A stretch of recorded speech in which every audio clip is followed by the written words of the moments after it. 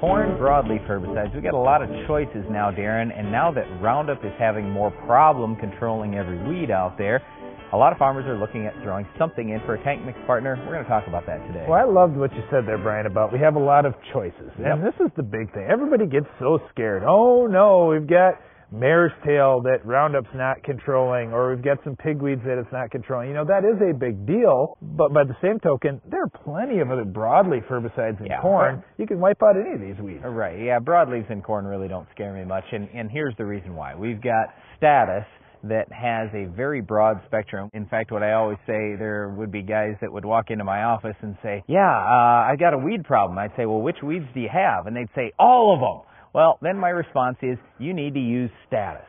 Okay, if you know what weeds you have, we've got other products like Callisto, Loudus, and Impact. They're almost as broad spectrum as Status, and you can spray them a little later than what we would normally like to spray Status. So you can go either way with that thing, but the point is, we've got broadleaf killers that will control any broadleaf weed in corn. We don't even need Roundup. Okay, now Status has a little bit of dicamba in it, Brian, and you know, down the road here in a few years, we're going to have dicamba tolerant corn and soybeans, or so they say. It's in development right now. Yep, the products don't right now. No, the products look interesting, but right now, you know, if we spray Status late in corn, we're probably going to have some drift issues here. Exactly. And for that reason, a lot of guys are using some different products. Well, that, or they're also using turbo T-jet nozzles or air induction nozzles. So air induction nozzles is what BASF is talking to farmers about. If they just use the air induction nozzles, BASF will say, then the drift problem almost completely goes away. And for the most part, I would agree with that. There is a lot less drift when you use the right spray nozzle. With all of these products, they're going to move through the plant somewhat. Like with Status, for example, if you get some on the plant, you're going to kill the plant. It's going to move through the plant. You're going to have a little bit of soil residual activity too. So you don't have to do like a perfect job with Status, you know, getting tiny little droplets on every single leaf.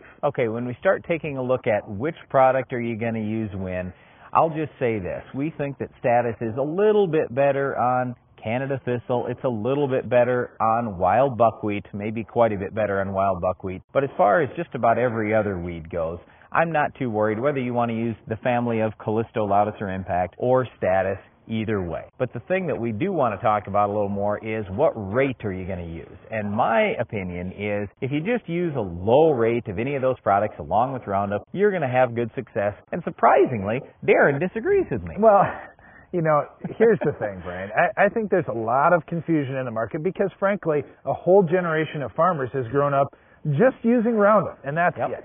So when we look at all these other products, you say Status, and I talk to a lot of younger farmers, and they say, well, 2.5 ounces, that's the Roundup Ready rate that goes on Roundup Ready corn. Well, hold on. That's if 22 ounces of Roundup is being tank mixed with it, and that 22 ounces of Roundup kills everything. The 2.5 ounces of Status is just a little bit of help.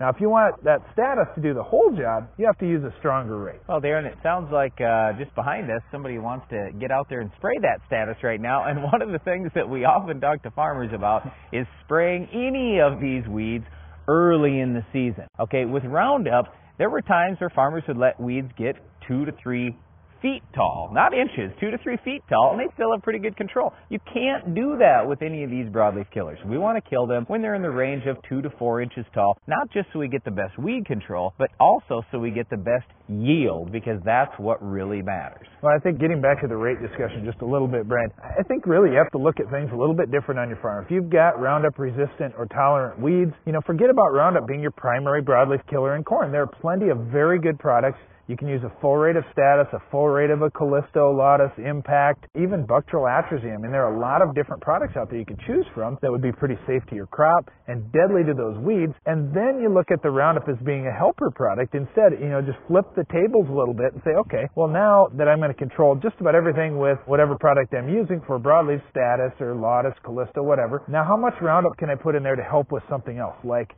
sandburrs and woolly cupgrass and those kind of things that the broadleaf killers are not going to control. Mix some of that product in, like Roundup, for example, is less than $3 for a quart. Why wouldn't you just use a quart of Roundup with it too? Yeah, and by quart, we're talking quart of 4-pound Roundup, 22 ounces of 6-pound Roundup. Now, one last thing that I wanted to point out with Status, Callisto, Loudus, Impact, any of those, they do require the addition of more non-ionic surfactant in that tank. In fact, if you wanted to have even better success, depending on the product, you might need need to use some crop oil or methylated seed oil, just talk to your agronomist about that. But the point is you're going to need more than just ammonium sulfate to make those products work really well. Don't get too worried about it. It only costs a few cents an acre. It's no big deal, but we just want to make sure you get the most bang for your buck out of that product. And the other thing, Brian, is a lot of guys are saying, oh man, that means I'm going to have to spend a few more dollars on my broadleaf control this year. Ooh, yeah. Wow. With the price of corn right now, for another half a bushel of corn, you can do a fantastic job. Yeah, so don't get us wrong. I mean, we kind of laugh about this stuff now, but it's only because corn has a tremendous price to it. We're getting fantastic yields now. And, everybody is thinking about, fungicide and insecticide and BT and all these other things, and we lose focus on, hey, weeds are probably the worst problem that we've got on every farm in the country. Make sure you get great weed control, and if Roundup isn't quite doing it, throw in a tank mix partner like Status, Callisto, Loudus Impact, or even Bucktrol, and there are a few others as well. Well, we talked about broadleaf weed control in corn, but does that have anything to do with our Weed of the Week? We'll show you what will control this weed later in the show.